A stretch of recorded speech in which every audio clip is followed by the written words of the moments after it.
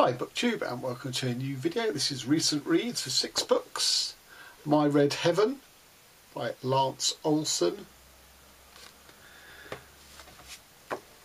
Talismano by Tunisian author Adelwahab Meddeb, translated by Jane Kuntz. Gilbert Sorrentino, Imaginative Qualities of Actual Things.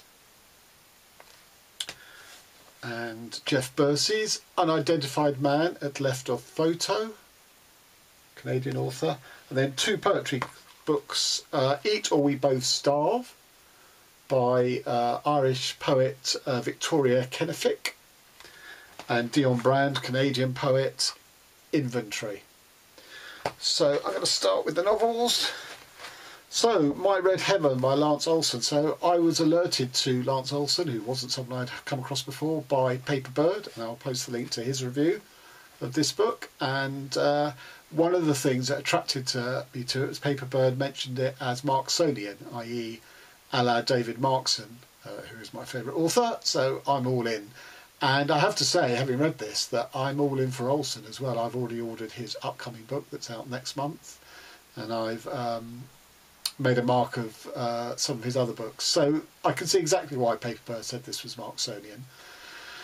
We're referring to David Markson's late works, which are called the Shoebox novels, where Markson collected lots of sayings and quotes from people throughout history, in every sphere of politics, sport, art, music, everything. And it was his skillful arrangement of that, because he didn't do any rewriting. It was his skillful arrangement of these things that the thematic elements of his book came out. This is slightly different. First of all, it's very specific in its geography. It's set in interwar Berlin, between the disastrous end of the First World War and the rise of the Nazis, and it is much more. It's not collected sayings, although it is based on real people. But some of the writing in here is superb.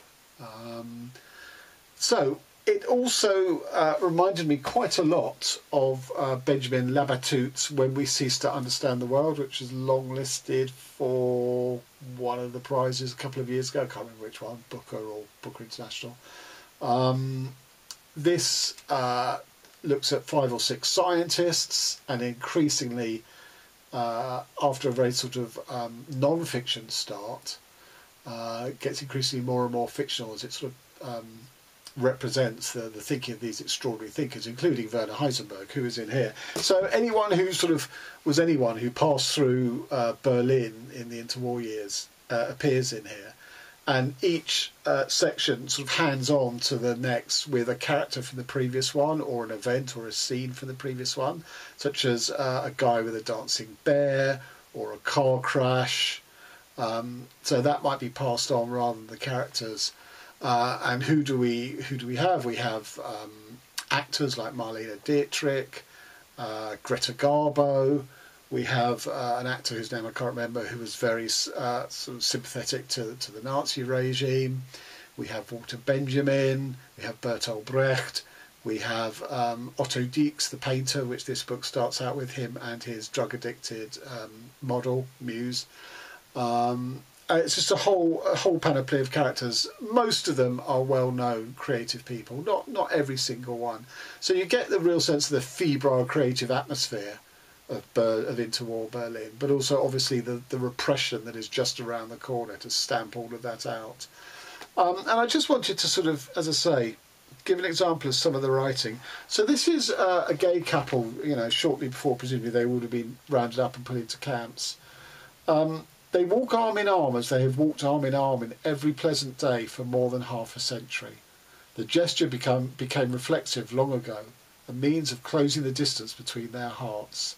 Over the last 15 years, ever since Julius's tremors slowly began taking hold and Anton's vision slowly began emigrating, it has developed into a necessary act of shoring up against what the years have taken from them, which I think is a poignant, profound statement of long-term relationship and how that is gradually the decaying body of both, and yet these two persist through that. Their love holds strong.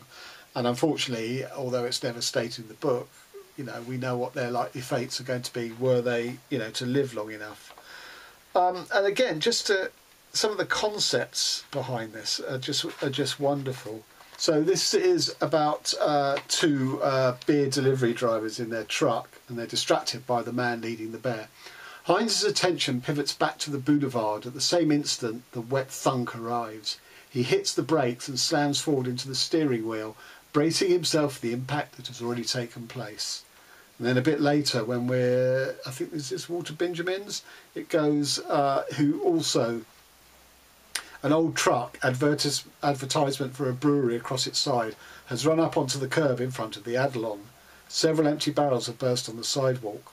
A smartly dressed man is splayed in the street, pedestrians vectoring in. When he raises his head, everything already exists in another tense. So both of those, you can see how Olsen is playing with time, where bracing himself for the impact that has already taken place, so our reflex is already after the event. And equally, when Benjamin looks up from his writing by the sound of the crash outside, when he raises his head, everything already exists in another tense. It's already happened.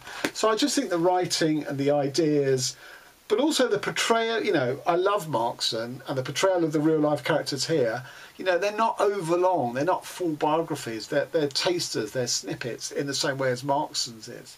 And he talks about a painter called Hannah Hoch, who was a Dadaist. And when she was young, she turned around to her father and said, when I grow up, I want to be an artist. And the father turns around to her and says, well, you can't be both. It's not possible to be both, i.e. if you're an artist, you can't be a grown-up. Which, I don't know if that's true, if she really said that, or whether it's Olsen's invention, but it's brilliant. We also had the last director of the Bauhaus. He gets a section. Of course, the Bauhaus was closed down by the Nazis, etc., etc. Wonderful stuff, 5 stars.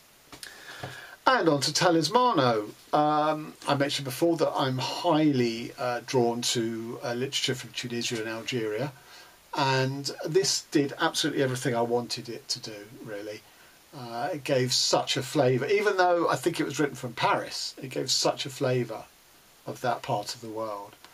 And it's in 3 parts, and the hub of it, which is a bit fever dream like, is a revolution in the working class part of Tunisia. And this was long before the Arab Spring. This was written in the 80s, so before the Arab Spring, before ISIS, before Al Qaeda.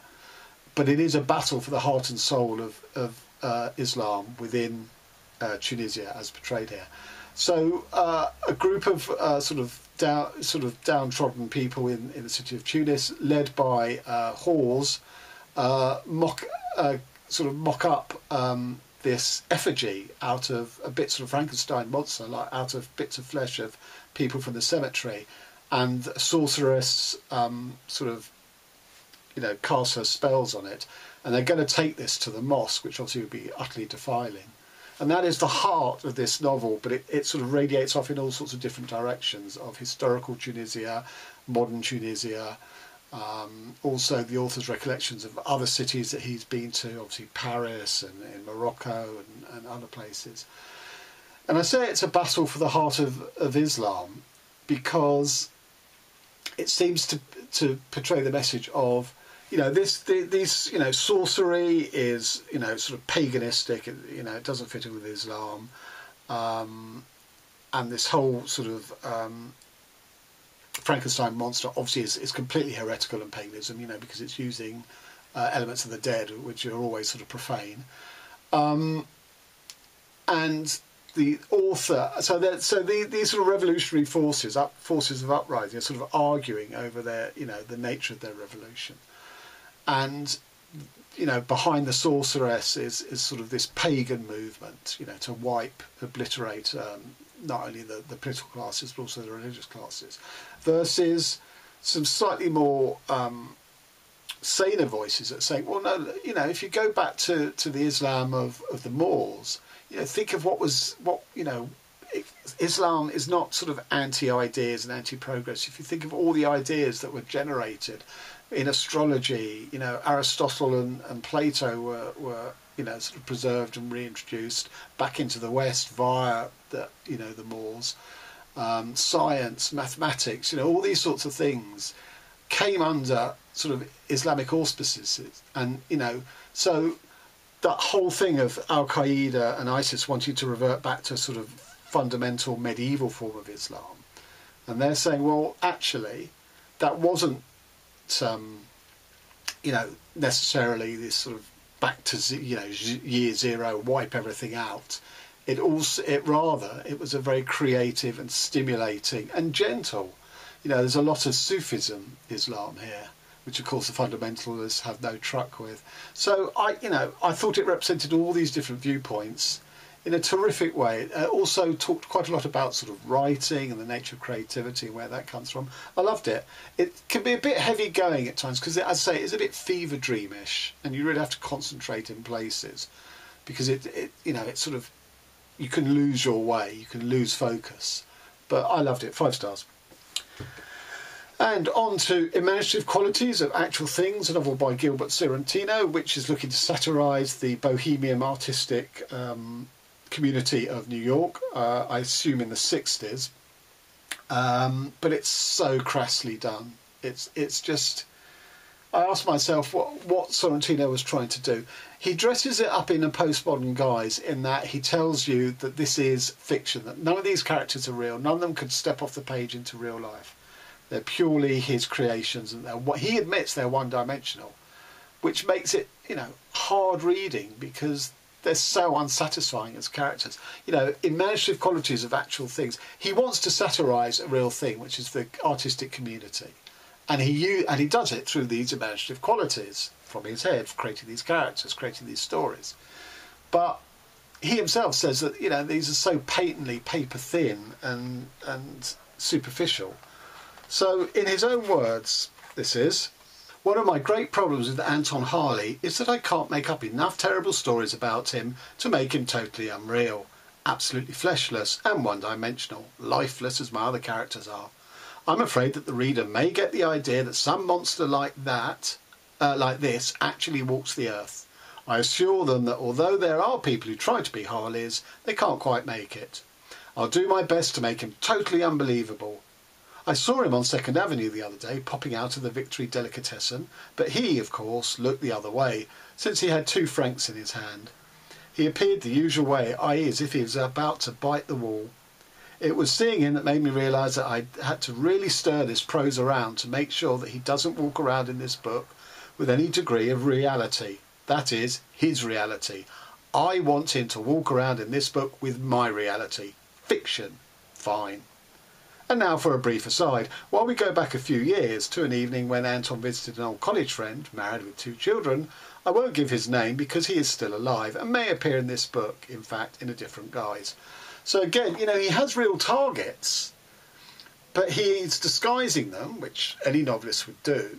But he's saying he's disguising them in the most unbelievable, one-dimensional way. That doesn't work as a dynamic. It really doesn't.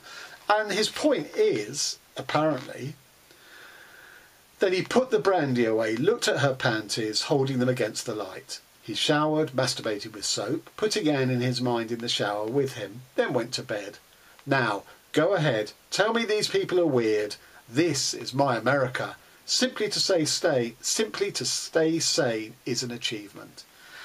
Well, that's all well and good, but it's got to be rooted in something. It can't be caricature and pastiche, because that is, as I say, one-dimensional, paper-thin, hollow, no meat to it, which undermines his own argument of whatever he wants to attack. I just thought this was so poor. One of the characters is a glutton, can't stop eating. One of the characters is a sex maniac. One of the characters is an alcoholic. Yeah, just dreadful. 2 stars. And, I've reviewed this before, but of course it's the inestimable David Marks, and this is his early work. This is his sort of paid-for commissions rather than his own sort of writing what he chose to write. This is called Epitaph for a Tramp and Epitaph for a Deafbeat. It's set in the 50s rather than the 60s, but it's doing a similar thing to this in that it's satirising the newly developing bohemia of New York in the 50s. But it's so much wittier, it has so much more affection for its characters that, you know, it's just so much more. You know, you can take it from Marxen in a way you just can't take it from Sorrentino. Anyway, on to Jeff Bursey's Unidentified Man that Left a Photo, which in a way has a similar tack to the Sorrentino in that the author is commenting on the fictive nature of the characters he creates, but he has far more investment and love for his characters, so that we the reader do, than Sorrentino does. I ought to say that this was published by Corona Samizdat, who published my own book, and Jeff Bursey and I too have very similar concerns and interests in our writing, including even the bizarre coincidence that in this book and in my own current book, Death of the Author in Triplicate, we both refer to the Bad Sex in Writing Award. So Jeff sent me, asked me if I would review it and sent me this, so this has been provided by the author. He has been very keen to stress that I am to review this, good, bad or indifferent, and not hold back. But Jeff, I enjoyed it. As I say, not the least because you and I sort of cross over, I feel, in our approach to literature.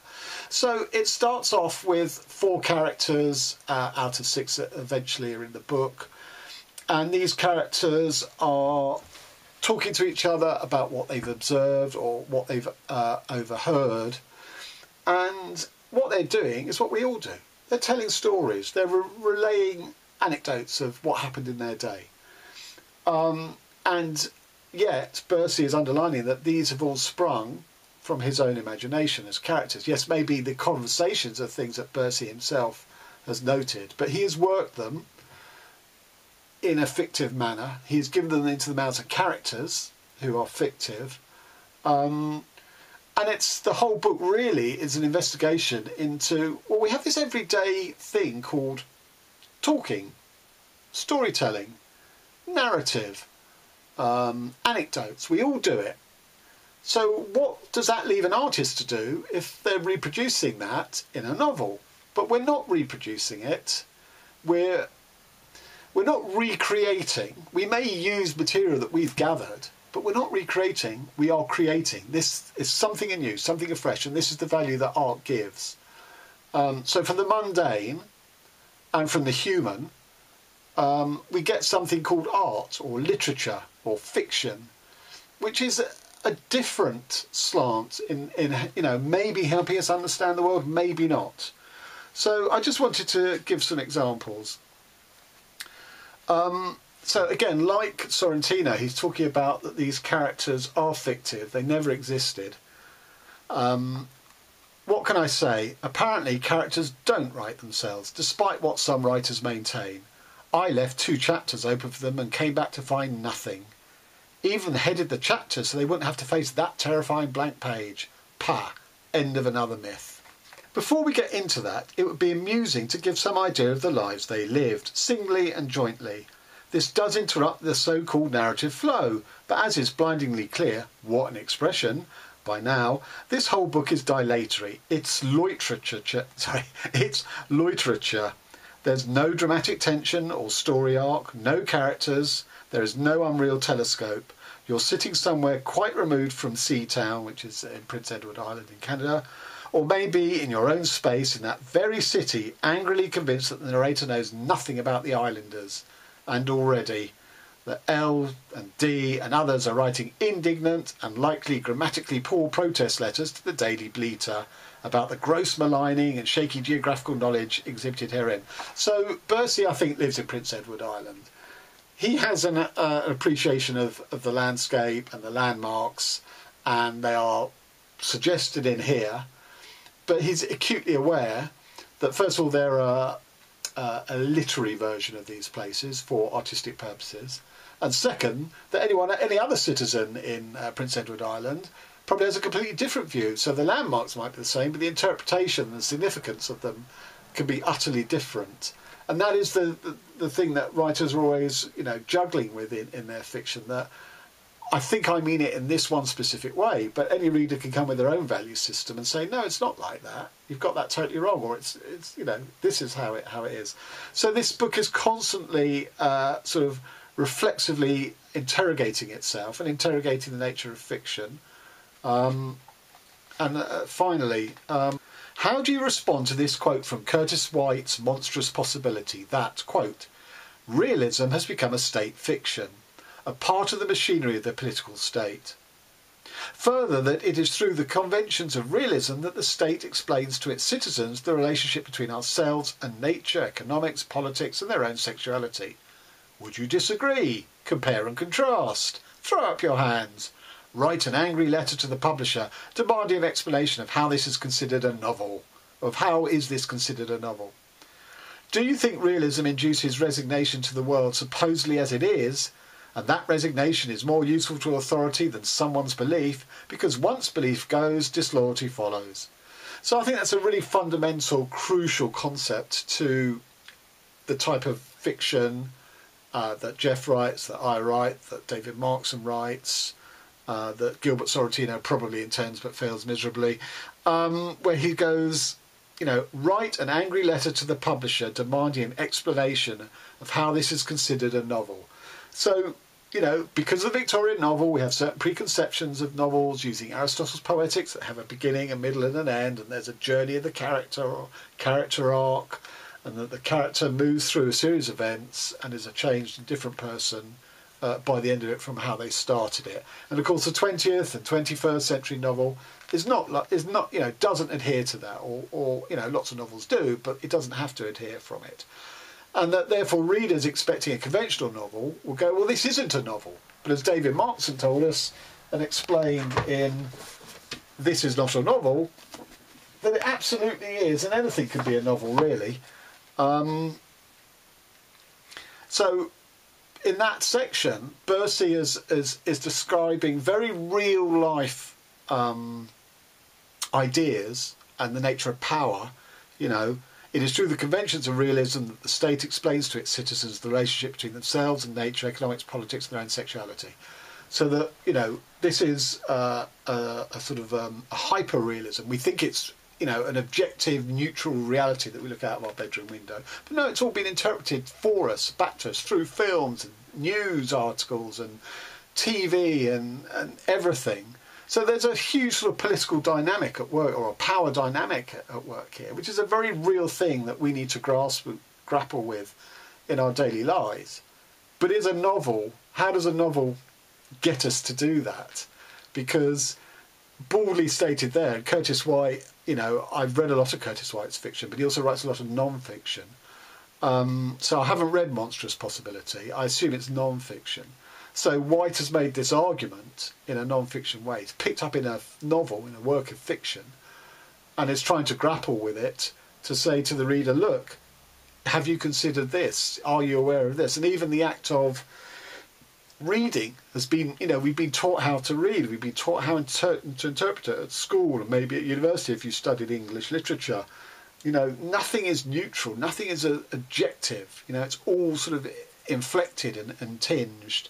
And how does a novel deal with that? Can a novel deal with real life ideas when it's fiction? If so, how? How does it do without being preachy? Just slamming the words on the page? No, it has to be embedded organically in the nature of the novel, through its characters. Bursey says that, one of the bits I read earlier, that there are no characters in this novel. There's about 6 and lots of other satellite characters. But it's not a novel where we are following their arc of their journeys, or we are to a limited extent, but it's not about their moral improvement or their moral degradation leading to, a terrible ending, as you get in the Victorian novels. So, I think this is super sophisticated, and I really enjoyed it. 5 stars. And on to the 2 works of poetry. So this is Eat or We Both Starve, my first poetry book by Victoria Kenneficke, Irish poet. And this is every aspect of eating, used symbolically and imagistically. So we have obviously Catholic communion, we have cannibalism, we have nourishment, we have vegetarianism, we have bulimia and anorexia, but all symbolically done, not a sort of one-to-one correlation with reality. There's a brilliant poem called Second Family, which is literally, where the poet's voice is is talking about becoming part of a blended family of a remarried. What if I were to tell you my mother stepped into that space left by another, like her mother before her, like a question mark, curved like that? Am I wicked too? Nasty half-sister with grabby hands? I cracked the glass slipper. I didn't mean to, though I am always stealing. I squander my life like coins. Our maternal line starving. We still eat apples, we are immune. I never heard my father say her name. I wrote it down instead, swallowed the paper like a host. Even now I flinch if I hear it on the radio, read it in a book, meet someone with it on them like a wine stain. I love her because I am here. So that poem, which is an extended poem in several sections, I just think is brilliant. And I'll give you another quick... This is called Meat. This is the voice of someone, why she became a vegetarian. I sucked marrow from bones at dinner, my father's face a bloody grin of pride. I ate liver in chunks for breakfast, pink and firm, jewels to adorn my insides. I gloried in the feel of flesh, the exertion of the chew, holding my mother's hand in the English market. I saw them, turkey chandeliers, plucked, bruised purple eyelids, dainty light bulbs. Their smell, fresh as the insides of my mouth. Mother stroked my hair, there. I refused to eat meat, became pillowy, meek. She hid muscle under mashed potato. I tasted its tang in soup. Eat up, my parents said.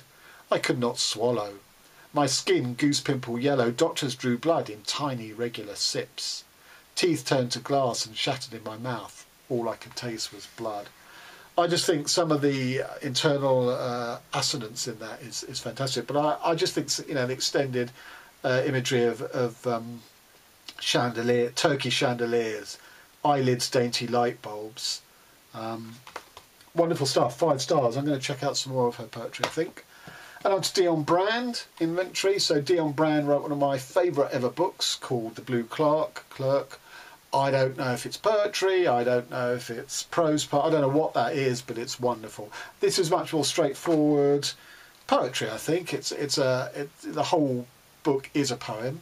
It's called Inventory because it's a sort of poetic consideration of the early, the first decade of the 21st century, and things like, you know, obviously 9/11, the invasion of Iraq, all these, I think also possibly Yugoslavia, I can't remember now. And it's you know, Dionne Brand is a great poet, but I particularly like this. There are no titles; there's just sort of numbered sections. So this starts off being about 9/11, and then is about the sort of the daily grind of New York. It was not coincidence then that the day was beautiful, the highways roaring, the sky that blue which is deeply ordinary and infinite. Perhaps in this city she was distracted for a few seconds by the open blinds, the living room's clarity, the kitchen's decisions. She thought then of going somewhere. The 6 lanes hummed, scratched under the wheel. The windows of houses going by blinked, vacant through the speed and noise. Machine and body, shield and tissue. The highway worked itself into her shoulders and neck. Now she was trembling, tasting all the materials the city stuffs in its belly.